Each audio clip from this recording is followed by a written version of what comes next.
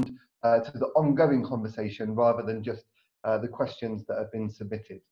So please, if you do want to get involved, that is the hashtag to use. I'm now going to hand over to our cabinet members who can introduce themselves and tell you about what areas of the council they're responsible for. Should we start with Councillor Sarah Merrill?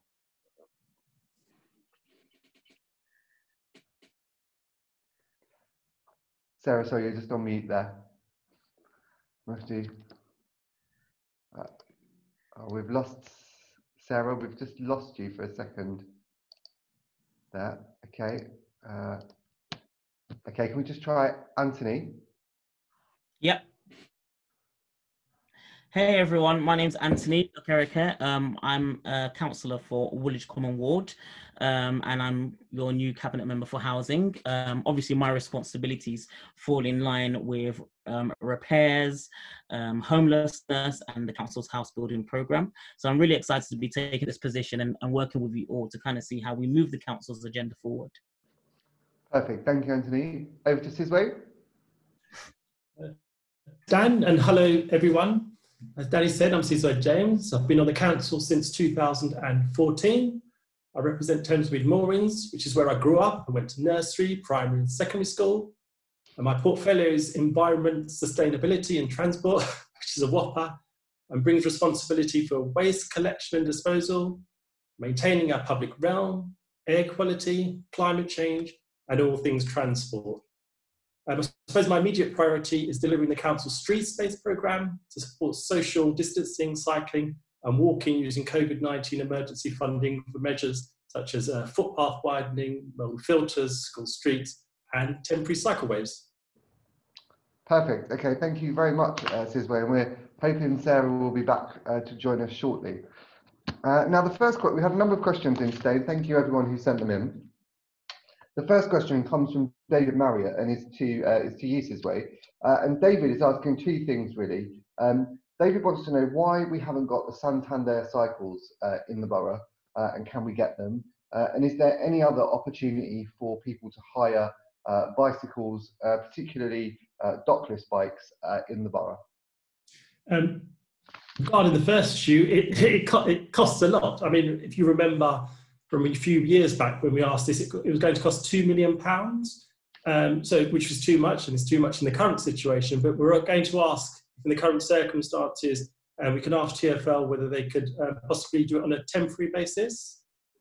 Regarding the doctor's bikes hire, London's councils are coordinating a London-wide bylaw on behalf of all boroughs to assist with the responsible management of doctor's bike systems. We're engaged in this process, but as you can imagine, it's been delayed due to the COVID-19 pandemic. And our immediate priority is, for our limited resources, it's the implementation of our street space programme. Perfect. Thank you very much. Obviously, just to say to everyone that when Sizwe says it obviously cost £2 million, when the programme was initially rolled out, some people some boroughs got the whole scheme for free and others have had to pay, and that's been the issue for us. But obviously we are doing what we can. Sizwe, just keeping on the transport theme, we've got a number of questions in really, so I'm going to stick with that for a moment.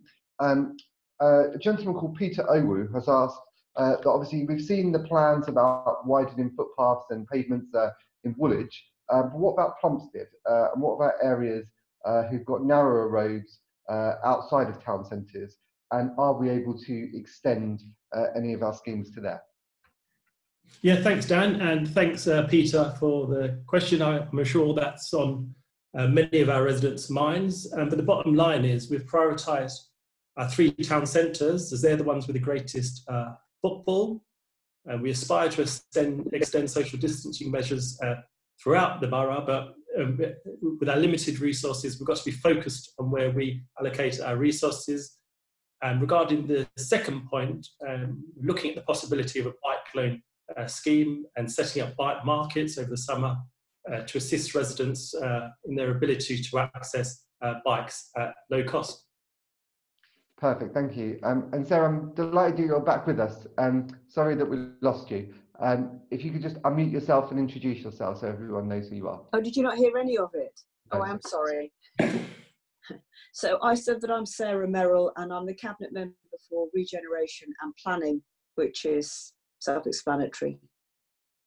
Great, thank you very much. Okay, a question now about housing from Val Hughes. So Val has asked, when is housing going to be back in action? Now, housing, I think Val was actually due to move house and has been caught up in the coronavirus pandemic there. Anthony, do you know anything about, or is that more one for Sarah or Anthony? I can take that. Obviously, very sympathetic to that, what Val's going through. We want to hear from everybody. So if I can ask Val to send over her details of the search for the property, and we can pass that on to the relevant service, and then they will be able to establish where it is in the system and the time frame for the completion, and then we, the council, will kind of liaise with her. So I think that's the best approach. There is a slight delay in dealing with some of these things, but obviously with lockdown going on, we're going to try and see if we can work on it as quickly as possible. Okay, thank you very much. We've now got a question also, another waste question. A number of those have come in. And this one is from a man called, I'm not quite clear of the name, sorry. It's a Twitter handle actually, sorry, who's asking when rubbish collection will resume in Shooters Hill. Now actually we have been collecting rubbish all throughout the whole of the pandemic, and I do want to pay tribute to our waste service who've really been doing fantastic work. And for anyone who is on my Twitter feed, today we published a lovely, someone had left on top of the bin, a lovely knitted waste vehicle with a thank you sign on it. It really was amazing actually. So whoever did that, thank you very much, because that certainly cheered the whole team up. Now we've got some live questions as well coming in from the Eltham Enviros on Twitter. Their question is, we don't see any cycle parking plans for Eltham on the website. Will the council be prioritising safe cycling lanes in Eltham as well as other parts of Greenwich? Sizwe, any updates on that? Yeah, I mean, we put in, yeah, thanks, Dan, thanks for the question. We put in a bid for 3 cycleways, which will complement the TfL cycleway 4, which will eventually allow from Tower Bridge all the way to Woolwich uninterrupted. But it goes from Eltham High Street or Eltham to Greenwich Park, which will then feed into the other main cycleways.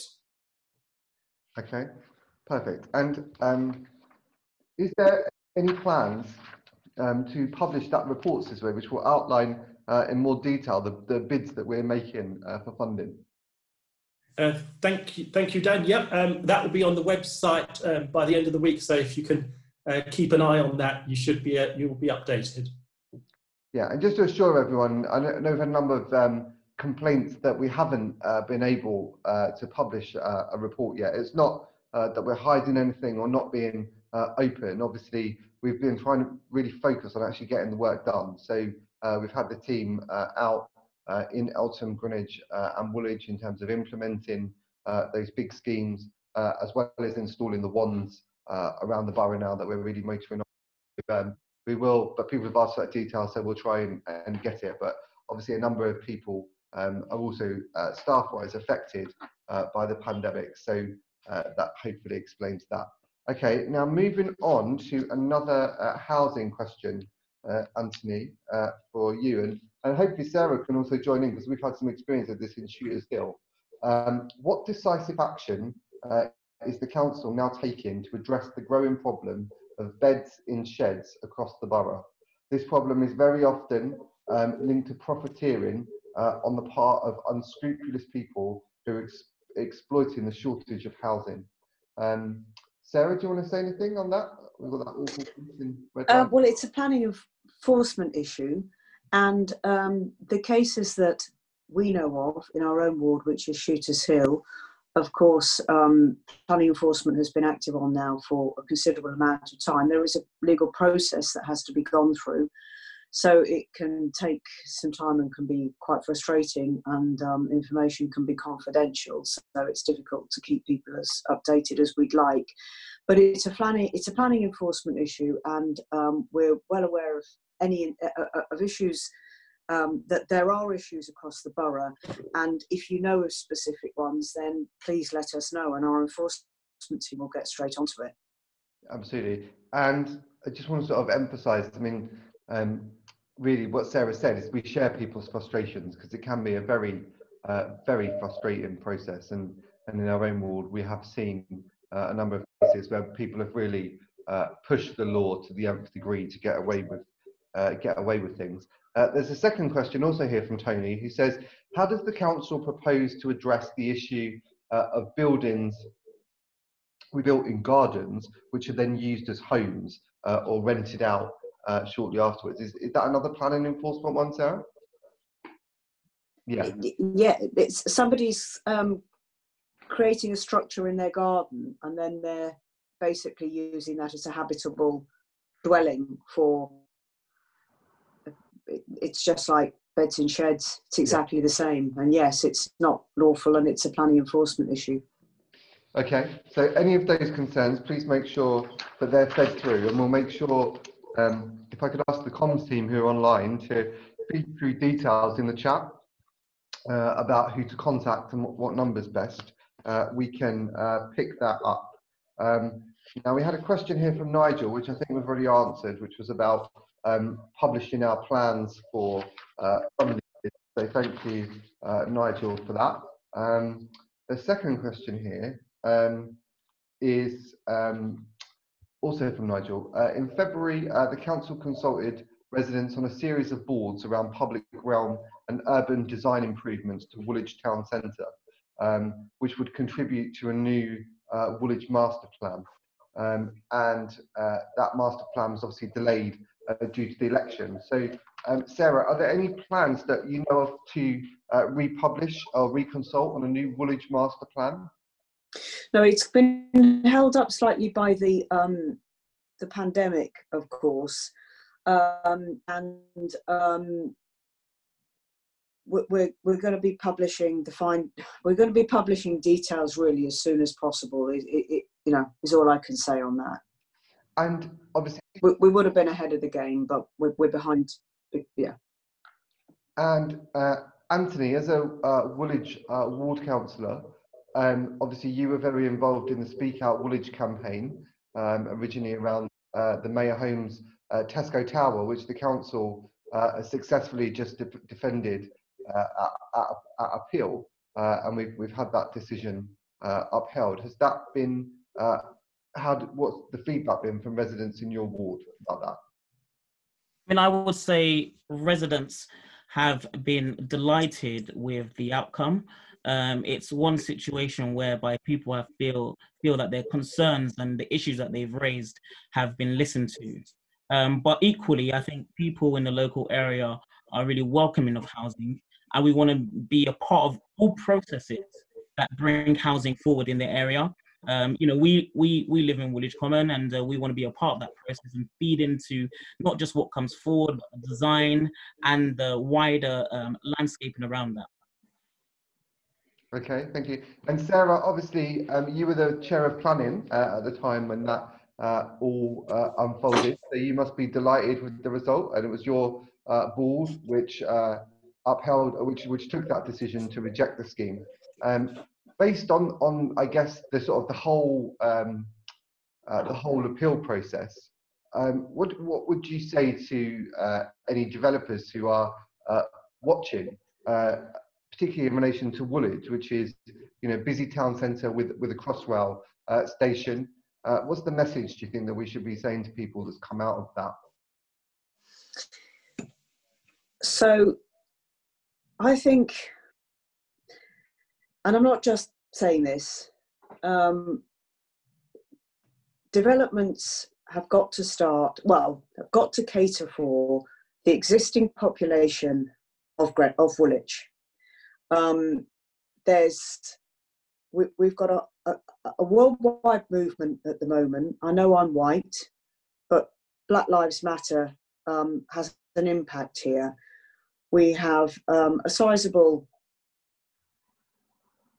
multicultural population in Woolwich, and I think we need to cater really carefully for the existing population, and we can't start building where we parachute in new populations that can use our transport as commuter routes into central London. We have a defined existing population there, and we need to start developing on things that are going to benefit them.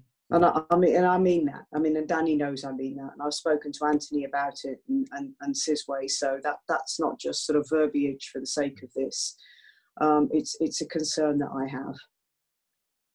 How has, Anthony, I saw that you had released a very moving statement online in relation to your thoughts on the murder of George Floyd and Black Lives Matter as a protest movement in general. Have you had many inquiries from residents about, your own personal perspective, what the council is doing, what they want you to do?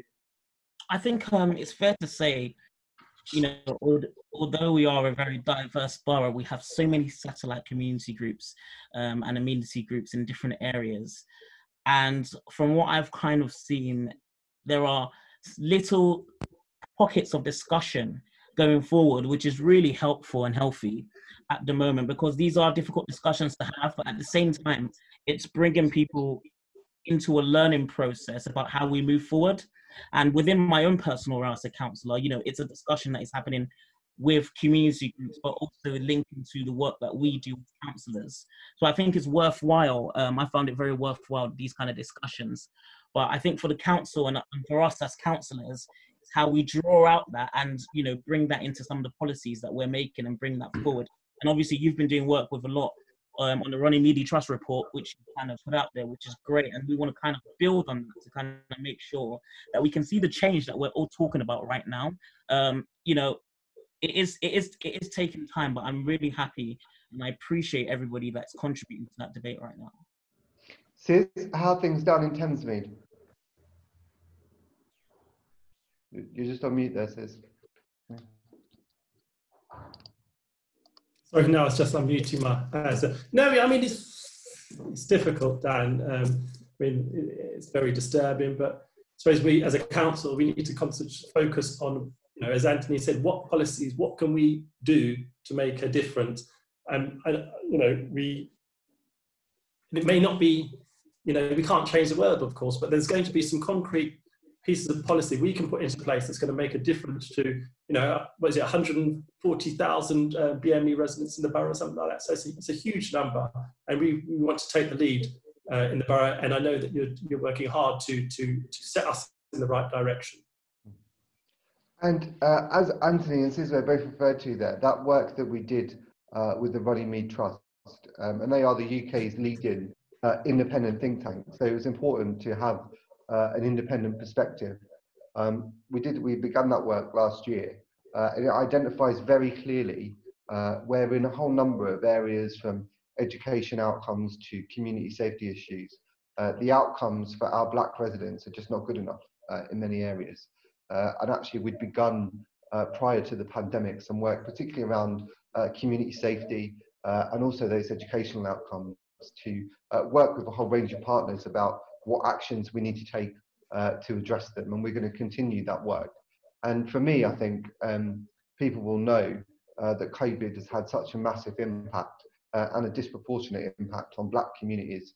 And we've been doing a lot of work with a man called Kevin Fenton, who's the Director of Public Health in London, been really leading that London conversation about what has happened, what do we know, and what action do we need to take to address it, because actually the really significant and devastating impact it has had, has just been such an eye-opener. And in many ways, COVID has kind of shone a light on the inequalities that we already knew existed in this city. So this really is a moment for everyone to not just stand back, I think, take a look at what they're doing, but also commit to what they're going to do in future to close that gap. Now, we've got a number of questions coming in online. The first question is from Caroline Walsh, Caroline's asked about how we're going to co-design Sizwe, those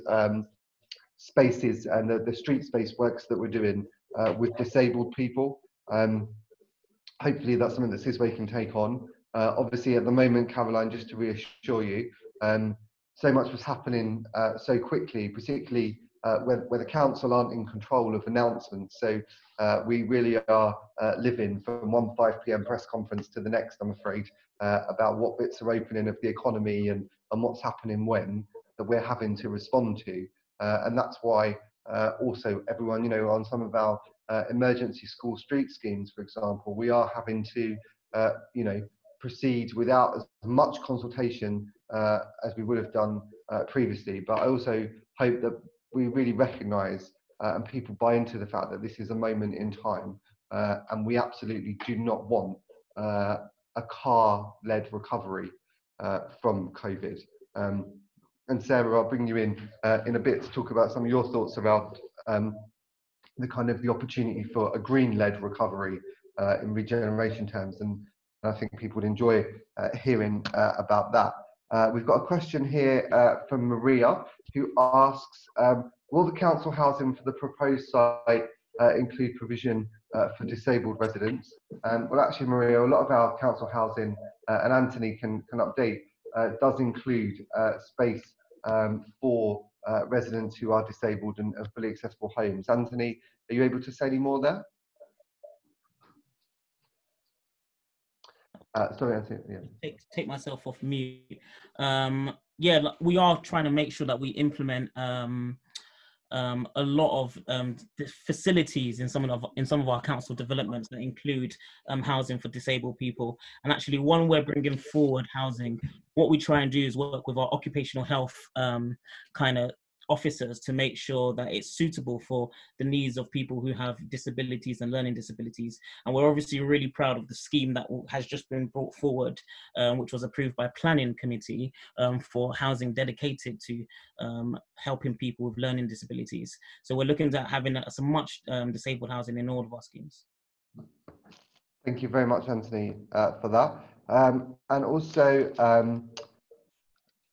I've got two questions here, one from Darren and one from Jackie, who are asking about drug problems.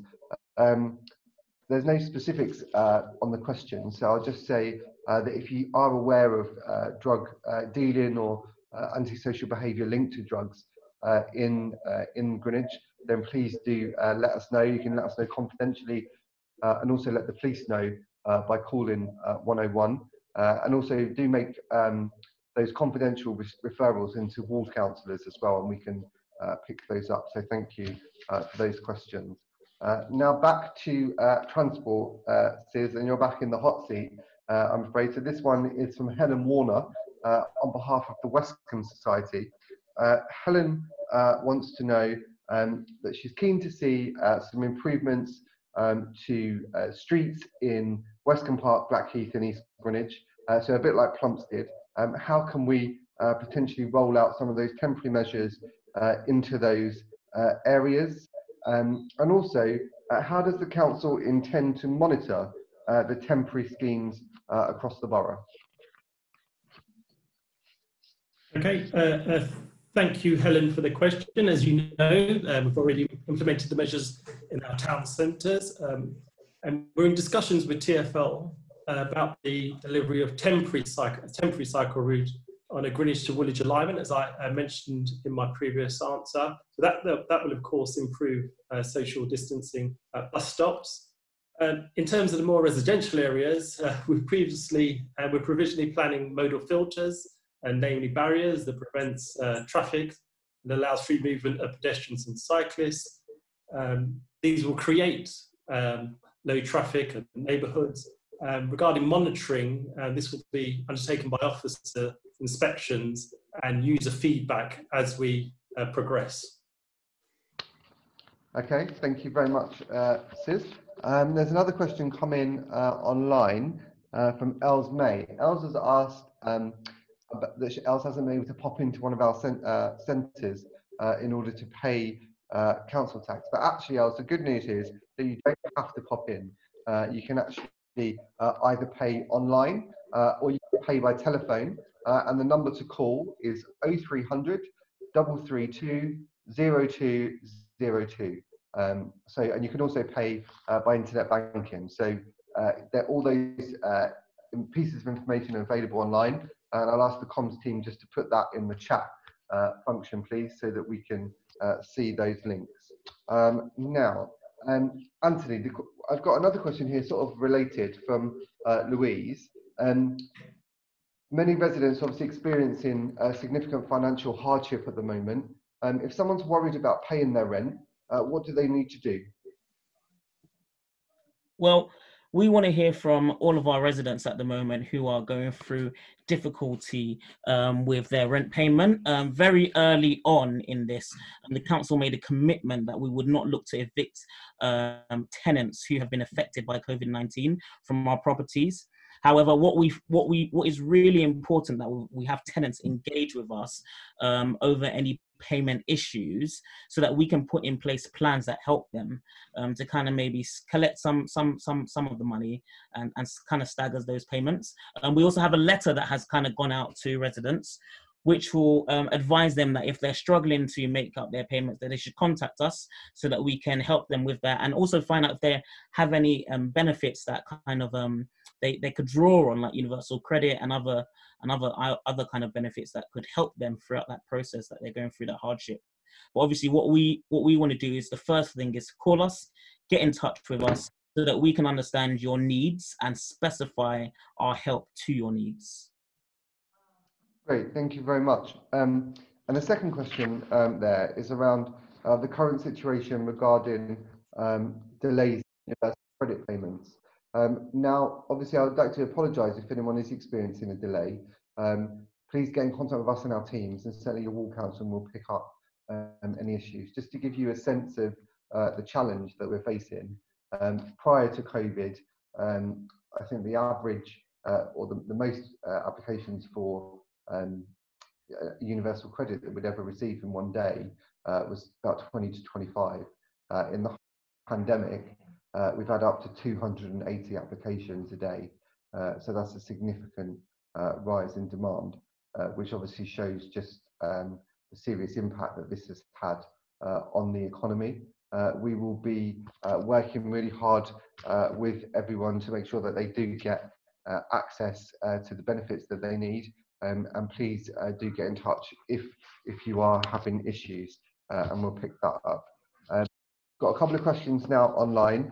A question from Sandra Bauer, who I know has been doing fantastic work as one of our Community Hub volunteers. So thank you, Sandra, for what you've been doing, and thanks to everyone else, thousands of volunteers who've been signed up. And the Community Hub has now had over 60,000 calls from Greenwich residents, which is absolutely phenomenal, really. And Sandra's asked about what next for the hub. Now, that's a really good question, and one that we are talking about internally, because I think what the hub has demonstrated is actually we know we're going to have more poverty coming out of COVID, and certainly we're really concerned about the impact of the furlough cut-off and potentially more people being made redundant, and actually that food distribution that's been happening, and I've had feedback from people to say what good quality food for such good prices, frankly, has been fantastic.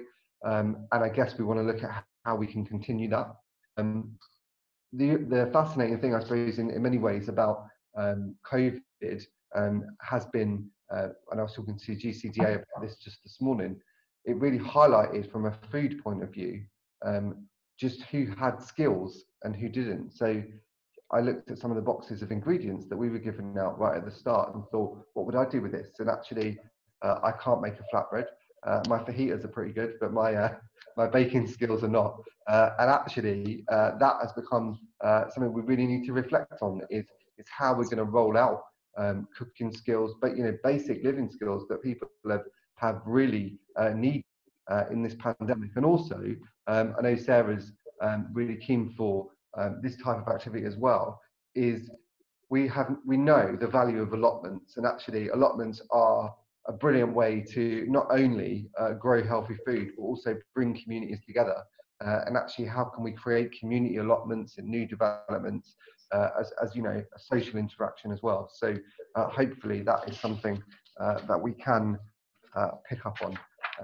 So that will be coming back. Now, the next question is on regeneration.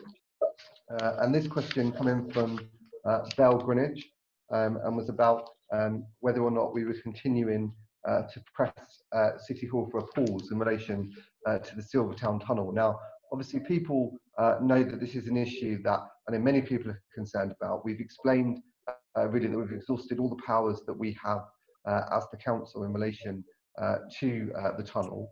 And actually now we're focused on really working hard with the Mayor of London, not just on the Silvertown Tunnel, but how we are going to address all of those wider environmental and air quality issues in our city. I think all of us have absolutely felt the benefits of less cars moving around the city. Indeed, some of us have even taken up cycling. Sizwe was a very active cyclist before the rest of us. And I guess it really raises the question that now is the time for us to really be putting a flag in the ground, really, and saying that we want a green-led recovery from coronavirus. And that's not just about transport, that's about many wider issues. And Sarah, I know you've had some thoughts on that, really, in terms of the direction of travel. The direction of travel generally for regeneration, you mean? Yeah, in the context of, I guess, the importance of a green-led recovery and what this moment in time means for us. Yes. So there's always, obviously, we're always looking to generate growth in the local economy, but now this is facing us, of course, a new challenge. There are going to be people who've lost their businesses or lost their jobs. And now, so I'm very, very keen that we have a sort of a Green New Deal and we regenerate the economy locally, based, completely focused on the carbon neutral plan. So we're working up some ideas at the moment in Regen.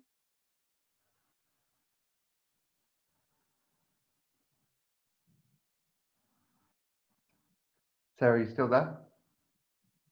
Skills across the borough and sourcing locally, local materials for construction and building and the projects that we want to develop.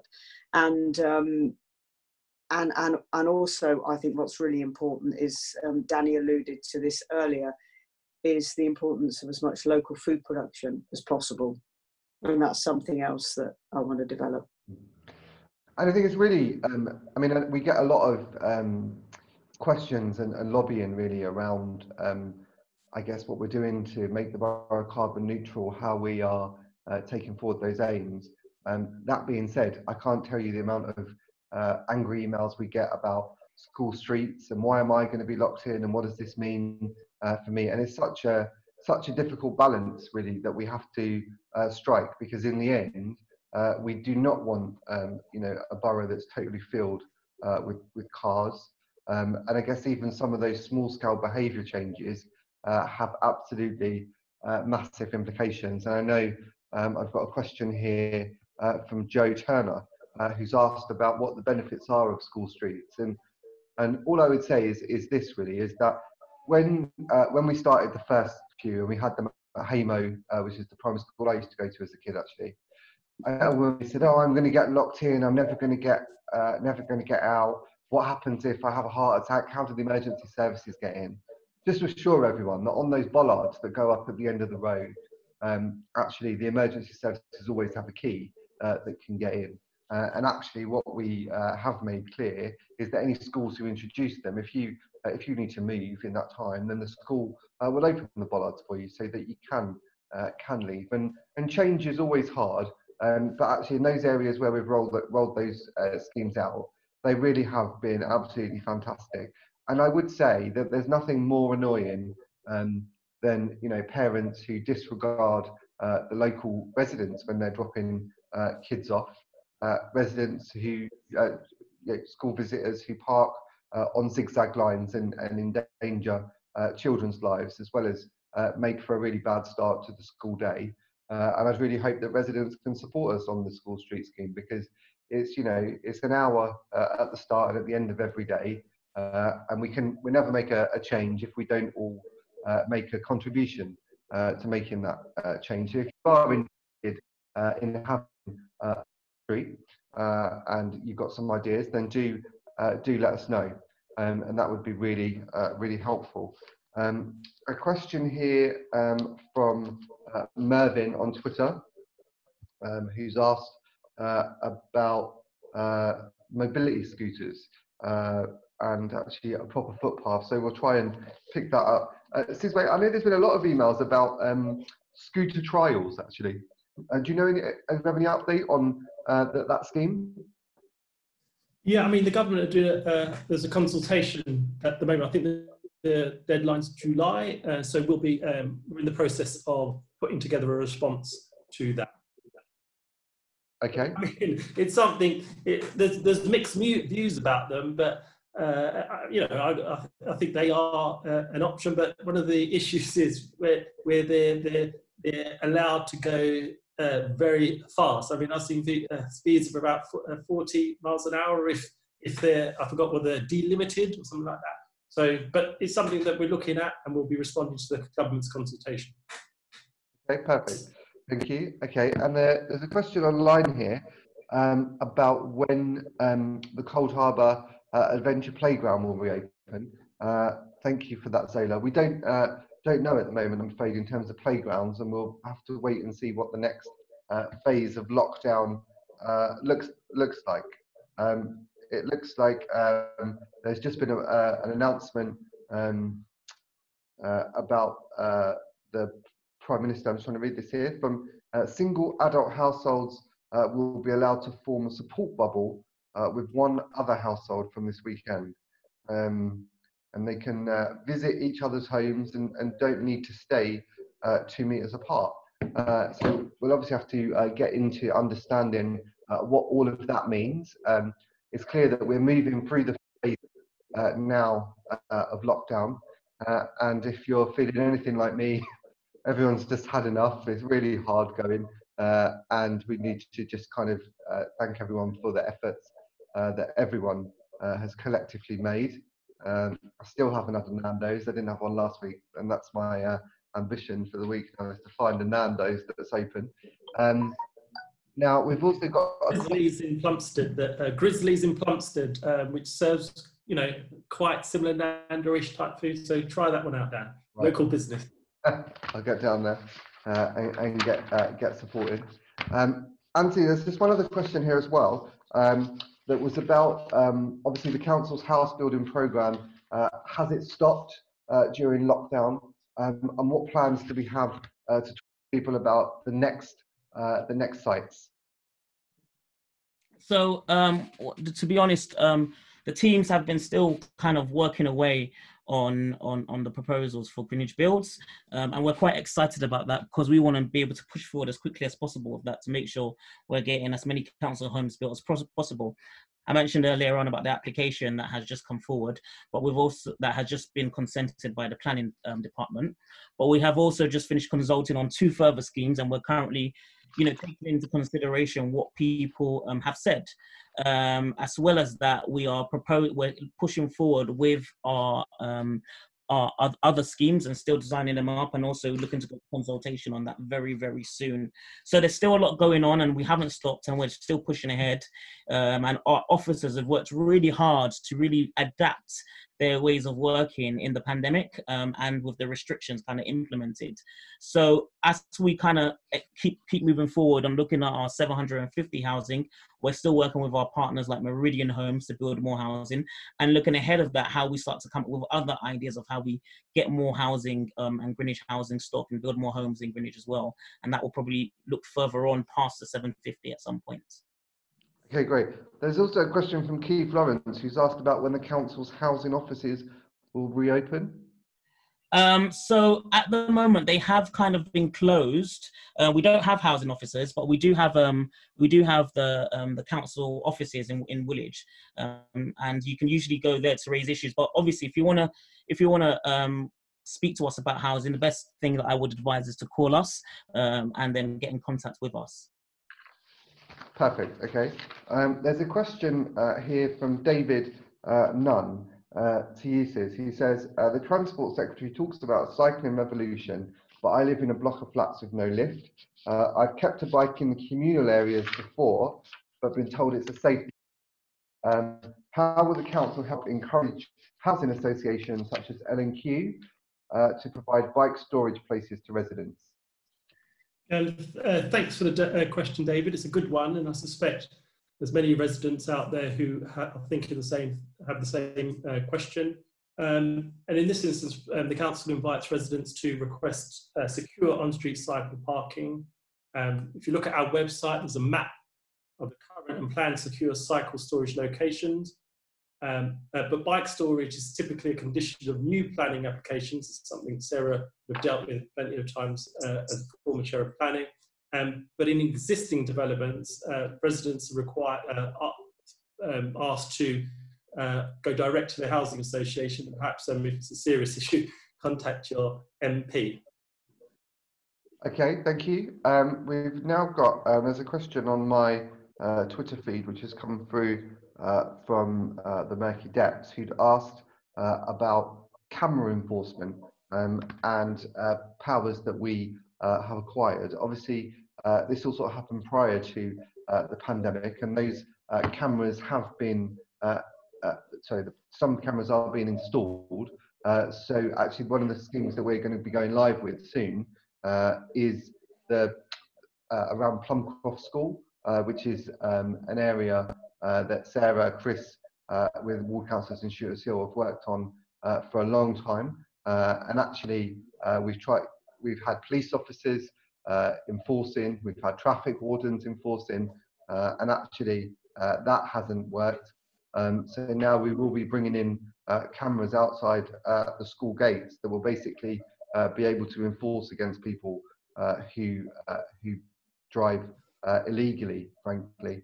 And that's where we're at, and we're hoping obviously to be able to roll similar schemes out across the borough, and to deal with some of those parking violations. That, you know, this isn't about you know, being Big Brother council either, but actually when you are doing that kind of thing outside of school, it has a really detrimental impact on the kids and the neighbours. Now we've got another couple of questions that have just come in live. Sorry, my other screen has gone. We've got one here from Mark Holiday. He says, how does one report a neighbour using a flat as a business premises who lives elsewhere? Well, that does not sound like good news at all, Mark. So please do get in touch with us through our switchboard number, 0208 854 8888, and we will be happy to pick that up from you. A question here from Stephen O'Connor. Stephen says that there needs to be a concerted effort to remove excessive bollards and railings in the borough. Recent changes to the street scene along Plumstead Common mean that there is no blister paving to delineate a crossing point if you're blind or partially sighted. So Sizwe, if you could pick that one up, that would be helpful. Now it looks like that's the end of our questions. We haven't had any more coming in. So I'll just hand over to everyone really for a few final comments before wrapping up. Sizwe, can we start with you? Yeah, thanks, Dan. Just to say, look, please bear with us, especially on the Streets Space programme. We work as quickly as possible, but as you know, there's funding issues, and you know, perhaps the government have been playing games with TfL around funding. But we're gonna get our schemes out as quickly as possible. But we've had to concentrate on our town centres because that's the areas of greatest footfall. But that is going to filter out into the smaller high streets and side streets, etc. But please, we are on it, and we're going to try our best to make Greenwich an excellent place for walking, cycling, and social distancing. Okay, fantastic. Anthony? Yeah, I would just say, first I want to thank everyone for their involvement in Arts Greenwich. I want to make the point of that this is a difficult period for us as a council, especially the housing department. Many people that we house, are going through real difficulty at the moment, either because of the lockdown or the restrictions that have been placed on people's work. In terms of housing, I would say, if you're struggling, really do get in touch with us. We want to hear from you as early as possible so that we can tailor any need, any help towards your current circumstance. And I would say, we're pushing ahead as much as possible to kind of build council homes. And I would ask for everyone who's interested in that process to engage with the consultation. Even if you don't live in the area, we want to hear what you feel about the houses that we're building. So participate, get involved, and feed into the process, because often most people don't. Thank you. Thank you very much, Anthony. Sarah? Thanks. I'm not muted, am I? No. So yeah, I'd just like to reiterate really what I said before, that we are working hard in the Regeneration team on ideas to stimulate the economy, completely focused on climate change. And that's anything from big ambitious projects, which will take some time to bring to fruition, down to smaller projects. But both will develop local skills and will be completely centered on local supply chains for materials. And I'm also interested in developing the food local supply chains as well. I just wanted to reiterate that. Perfect. Thank you. And there's two questions that I missed, which I'll just pick up. I'm really sorry about that. For both from Ultimate Enviros. One who's asking about bin stickers for residents to opt out to stick on their bins. We'll happily look into that. And the second question really is on the carbon neutral plan and I guess the economic and social appraisals for each of the different things that we could do. And I guess really that links into what Sarah has been saying, is that in the end there will be many wider benefits, and we as elected members will have a choice to make about how we can intervene. The honest answer is that in that plan it sets out some of the enormous financial costs that we'd face, and that's not us passing the buck. That's us being honest with people about how much these things cost. And actually, for some of the things, we just don't have the power to come round to every home in the borough and take out your gas boiler and replace it with something else. And in all honesty, if we're going to make some of those environmental changes that we really need to see, those are the choices that people are going to need to face up to individually. Also, people have seen in the media that our Cabinet Member for Finance, Councillor Kirby, is communicating as much as he can with people about the real cost that COVID has had on the borough. At the moment, we estimate that the cost to the council could be anywhere in the region of £50 million. And to date, we've received £17 million from the government. So it doesn't really bode well for the future, I have to say, unless the government are going to commit to meeting all of the costs that we're facing in this extraordinary time. I've got a question here. Someone who's just asked about whether the council is undertaking any reviews of local statues or monuments in the area in the wake of protests relating to the Black Lives Matter movement. Obviously, that's something that we've been talking through today. We're carrying out a review of all of the monuments and historic figures throughout Royal Greenwich that would be of concern to people. At the moment, I haven't had any notification that we have any of those statues that have had the similar impact that they have in other areas. I have had a number of emails about road names, for example, and that's something that we're going to have to look into and be upfront with people about moving forward, because obviously this is a significant area of growing tension. Just to say that in the past few days, we have had a number of incidents of racist graffiti in the borough. If you do come across any graffiti of that nature, please report it immediately to the police on 101. we are working with our local police to make sure that where that graffiti appears, we make sure that police officers attend the scene and do the forensic work that we need to hopefully catch the people that are doing it. And obviously, in previous times, people have shared that on social media. We'd ask you not to do that, because actually that amplifies that horribleness that they are putting out there. But please do, as I said, report that to the police and us as soon as possible, so that we can get that resolved. And if in the same way that we're reviewing that work at the moment, if people do have any concerns that they would like to share with us, please do send them through, and I promise that we'll get on to looking at those and investigating as quickly as possible.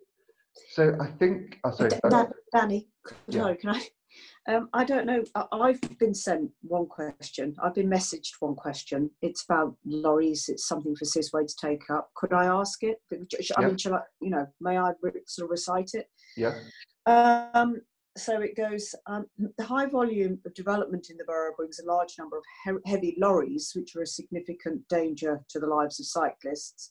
Will the council put measures in place to minimise this risk, such as requiring low-step direct vision lorries like those used by the Thames Tideway Tunnel Works?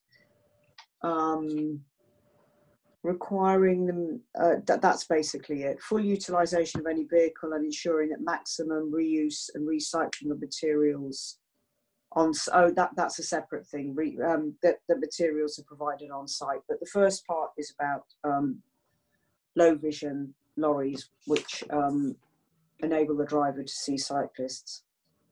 Yeah, thank you. It just so happens I've recently met with Greenwich cyclists, and this is something that they've been lobbying us on, and we're certainly going to take that forward, because safety of cyclists, one of the biggest barrier for people getting on their bikes is safety. And I know at the moment, while the roads are, they become busier, but when it's quiet, you saw a lot of people getting out there because they felt safe. But as traffic increases, and these are the kind of measures that we're going to have to introduce to allow us to maximise this golden opportunity of modal shift. Okay. All right. Well, all that remains for me to say is thank you very much for joining us. We are back, I think, next week with another session of Ask Greenwich. I'm looking we'll publish the details of who that will be with. I've forgotten, I'm afraid, but it's been a long day. So do forgive me. And we'll see you all then. Thanks for tuning in. Thank you. Thanks, everyone. Thank you.